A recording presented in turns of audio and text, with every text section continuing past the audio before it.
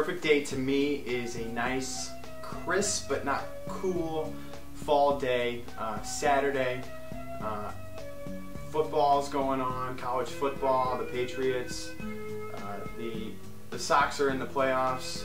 Saturday morning you start out, go for a jog on the many green spaces here in Boston, the Emerald Necklace, or the Comav Mall like I did this morning, through the Emerald Necklace, and come back, grab a paper, and head to one of the many great brunch spots. I think one of my favorite things to do in Boston is check out the many brunch specials around town at our great pubs and restaurants, especially here in the Back Bay on Boylston, Newbury, Mass Ave, and the Fenway area.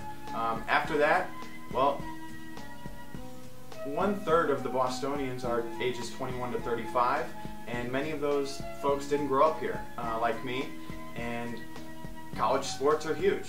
So what's really neat about Boston is whether you're coming from Syracuse, from Florida, from Ohio, and you root for the Buckeyes, the Gators, or the BC Eagles, there's a bar around town where you can congregate with your friends, have a good time, come out, and then go home, maybe watch the Sox play that night at your local pub or back home.